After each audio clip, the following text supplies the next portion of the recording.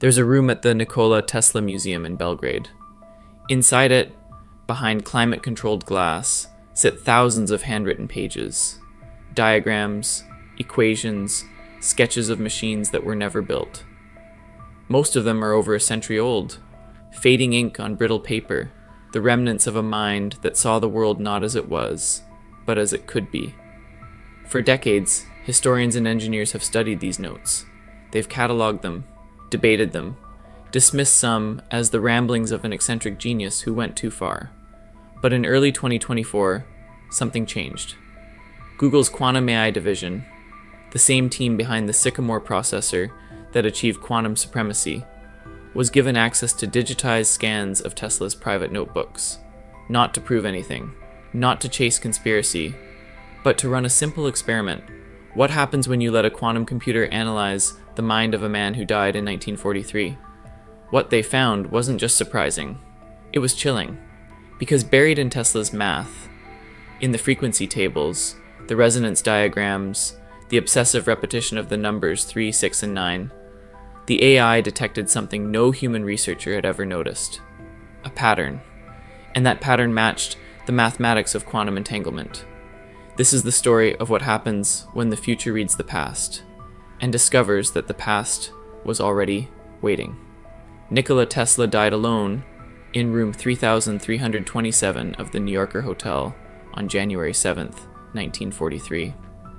He was 86 years old, broke, forgotten by the public that once hailed him as the master of lightning. In his final years, he spoke of inventions that sounded like science fiction, a death ray that could stop wars, wireless energy transmission across the globe, communication with him on other planets. The press called him a mad scientist.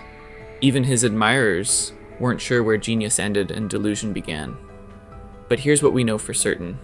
Tesla wasn't guessing. He was calculating. His notebooks, over 300 of them, are filled with precise mathematical formulas. Tables of resonant frequencies, sketches of coil configurations with measurements accurate to the millimeter.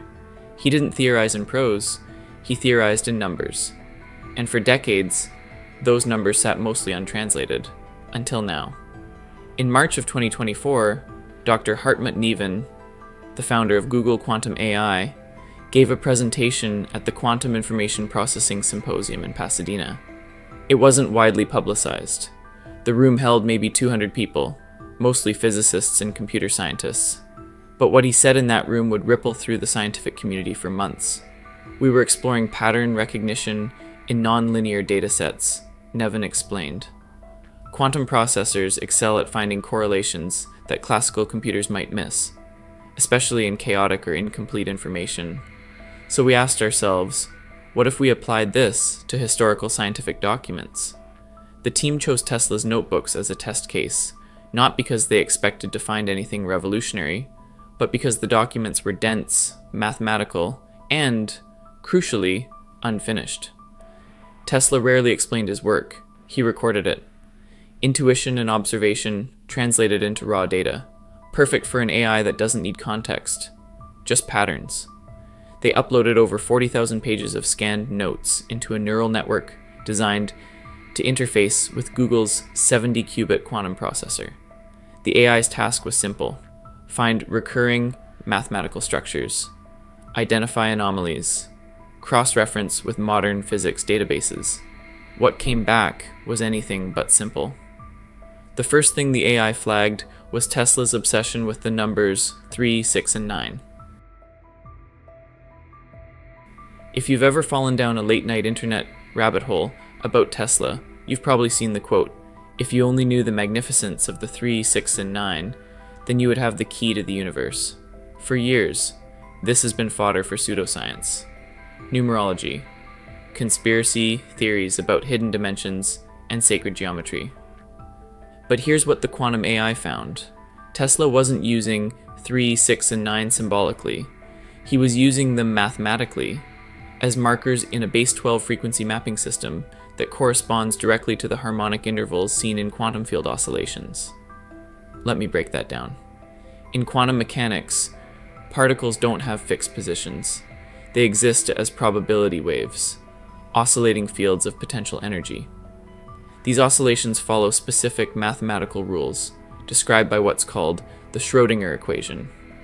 When you solve that equation for certain systems, like electrons in an atom, or photons in a vacuum, you get harmonic frequencies, patterns that repeat in ratios of 3 to 6 to 9, or multiples thereof.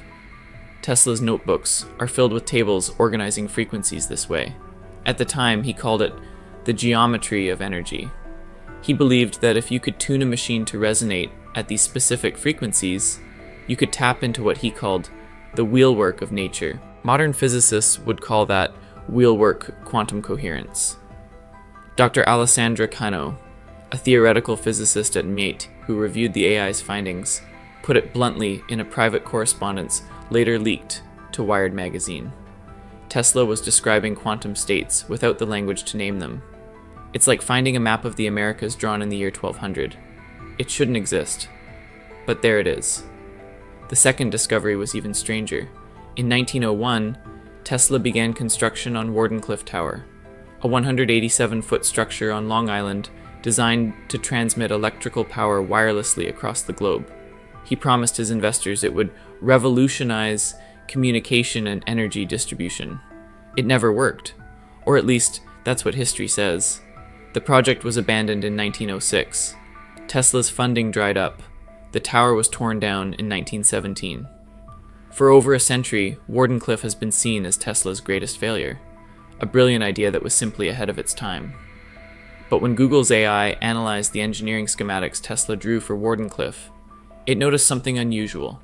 The coil configurations, the angles, the winding ratios, the resonance frequencies Tesla calculated weren't optimized for electromagnetic transmission. They were optimized for quantum entanglement. Let that sink in. Quantum entanglement is one of the most bizarre phenomena in modern physics. When two particles become entangled, they share a quantum state, meaning that measuring one particle instantly affects the other, no matter how far apart they are. Einstein called it spooky action at a distance. It was first theorized in 1935. Tesla began designing Wardenclyffe in 1901, 34 years earlier. Now, to be clear, Tesla didn't call it entanglement. He didn't have the framework of quantum mechanics. What he did have was an intuitive model he called teleforce, the idea that energy could be transmitted not through wires, but through resonant coupling across space. Here's a direct excerpt from one of his 1904 notebooks, flagged by the AI. Two systems, tuned to identical vibratory rates, will exchange energy as though connected by an invisible thread. Distance is irrelevant. The medium is not air, nor ether. It is the fundamental structure beneath. When the AI cross-referenced this language with modern quantum field theory, the semantic overlap was over 87%. In other words, Tesla was describing non-locality. Quantum correlation, the foundational mechanics of entanglement, without ever seeing an atom. But here's where the story turns. Because the AI didn't just find correlations, it found predictions. Buried in a series of notebooks dated between 1920 and 1926, a period when Tesla was largely reclusive and ignored by the scientific mainstream, the AI identified a sequence of calculations Tesla labeled as Experiment 119. The notes are fragmented, chaotic, even by Tesla's standards. But the AI was able to reconstruct the intent. Tesla was attempting to calculate the energy required to fracture the localized field of a singular point. In his words, if oscillation is applied at the correct frequency and amplitude, the boundary of the observed particle may be made to collapse inward, releasing stored potential in a cascade. He estimated the energy release at 10 to the 13th joules per gram of matter. Do you know what that number represents? It's the energy yield of a nuclear fission reaction. Tesla wrote this in 1923. The first controlled nuclear chain reaction wasn't achieved until 1942.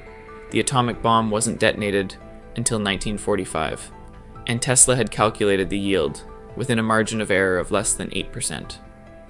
Dr. Yuki Tanaka, a quantum physicist consulting with Google's team, was quoted in an internal memo. This isn't retroactive interpretation. This is predictive accuracy. Either Tesla had access to experimental data that doesn't exist in any historical record, or he derived these numbers purely from theoretical intuition. Either option is deeply unsettling. So what does this mean? Let's step back. We're not talking about Tesla inventing quantum mechanics. He didn't publish peer-reviewed papers. He didn't derive the Heisenberg uncertainty principle or Schrödinger's wave function. But what the AI analysis suggests is something almost more profound.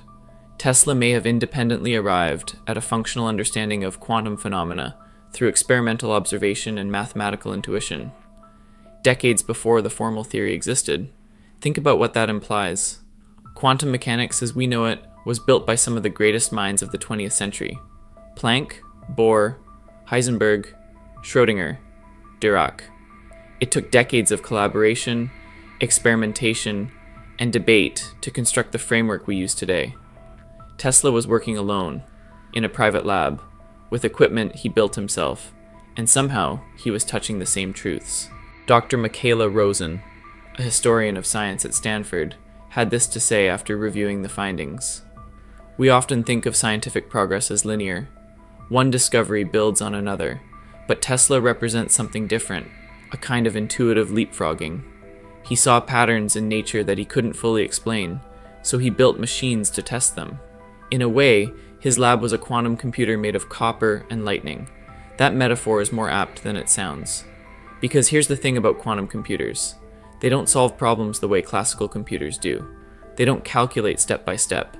Instead, they explore all possible solutions simultaneously, existing in a superposition of states until the answer collapses into clarity. Tesla's mind may have worked the same way. He didn't think in proofs. He thought in resonances, in symmetries, in the hidden harmonics beneath the surface of the visible world. And now, a century later, a machine built on those same quantum principles has read his notes and recognized itself. But this raises questions we don't yet have answers to. Question 1.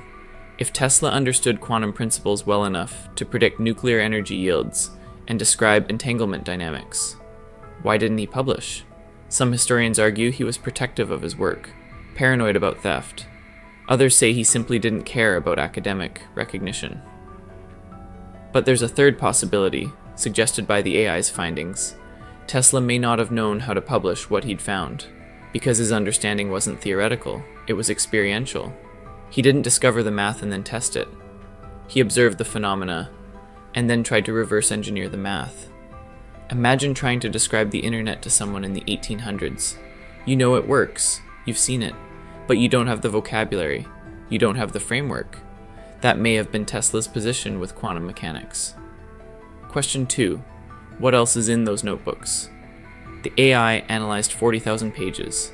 Tesla's full archive is estimated at over 80,000, and much of it remains in restricted collections held by museums, private estates, and government agencies. What patterns are still hidden? What else did he see that we're only now beginning to understand? Question 3. And this is the one that keeps scientists up at night. If a quantum AI can find these patterns in Tesla's work, what could it find in other historical archives? Leonardo da Vinci's engineering sketches,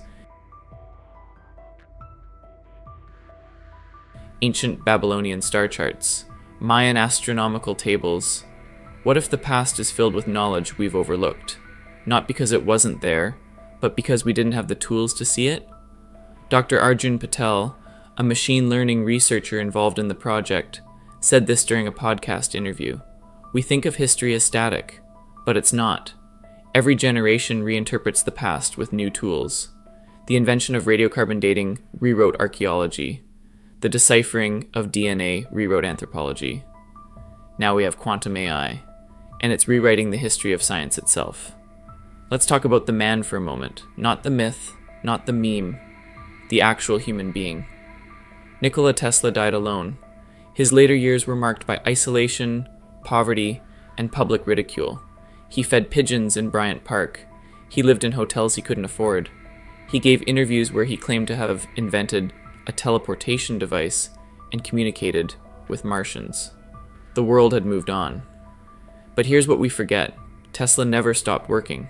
Even in his final years, when his hands shook, when his eyesight was failing, he was still filling notebooks, still sketching, still calculating. Because for Tesla, science wasn't a career, it was a language, the only one he truly spoke fluently. And what the quantum AI has revealed is that in that language, Tesla was saying things no one alive could understand. Until now. There's something profoundly human about that. The idea that you could spend your entire life trying to share what you see, and only after you're gone does the world finally learn to listen. It's tragic, but it's also hopeful, because it means that genius isn't always recognized in its time, that the work we do, the ideas we leave behind, might find their audience decades, even centuries, later. Tesla's notebooks are over 100 years old, but in a very real sense, they were written for 2024, for the moment when a quantum processor could finally decode them. Dr. Emilia Kovac, a neuroscientist who studies pattern recognition, made this observation. Tesla's brain was wired differently. That's not metaphor, that's neurology. He experienced eidetic memory, synesthesia, possibly a form of high-functioning autism. He saw the world in patterns most people can't perceive. In a way, his mind was the first quantum computer, and it took us a century to build a machine that could think like he did. So what happens now? Google's Quantum AI team has proposed a follow-up project, the Historical Quantum Archive Initiative. The idea is simple. Use quantum computing and AI to analyze the unpublished or underexplored work of history's greatest scientific minds, not to rewrite history, but to rediscover it. Einstein's personal letters, Ramanujan's unproven theorems, Marie Curie's lab journals. The goal isn't to prove that these scientists were ahead of their time. It's to see what we've missed, what insights were lost in translation, buried in outdated terminology, or dismissed as speculation. Early results are already coming in. In June 2024, the AI analyzed a series of notebooks kept by physicist Ettore Majorana, who disappeared mysteriously in 1938. The AI found equations that appear to describe a type of particle now known as a Majorana fermion, a theoretical building block for quantum computers. He wrote them in 1932. The particle wasn't theorized formally until 1937, and it wasn't experimentally detected until 2012. It's becoming clear the history of science isn't a straight line, it's a web, and we're only just beginning to see the full picture. Let's come back to where we started, a room in Belgrade. Thousands of pages of handwritten notes, the remnants of a mind that saw the universe differently. For over a century, we've treated those notes as historical artifacts, relics of a bygone era. But maybe they were never meant for the past. Maybe they were seeds, planted in the soil of history, waiting for the right conditions to grow. And in 2024, those conditions finally arrived. A quantum computer, a machine that operates on the same principles Tesla intuited 100 years ago, read his work, and it understood. There's something almost poetic about that. The idea that the tools we build to explore the future might also be the key to unlocking the past. That understanding isn't always linear. That knowledge can wait. We don't know what else is hidden in Tesla's notebooks. We don't know what other minds from history were speaking a language we couldn't yet hear. But we're starting to listen. And what we're hearing is this. The universe has always been strange. Quantum, entangled, non-local. We just didn't have the words for it. Tesla did. He didn't have the proof, he didn't have the peer review, he didn't have the Nobel Prize, but he had the vision. And maybe, just maybe, that's enough. Because the greatest ideas don't need to be understood immediately. They just need to be written down, preserved, waiting for the future to catch up. If discoveries like this fascinate you, if you want to keep exploring the edges of science, history, and the unknown, subscribe. Because the universe is vast, and we've only just started reading its notes. Thanks for watching. And remember, the answers we're searching for tomorrow might have been written yesterday.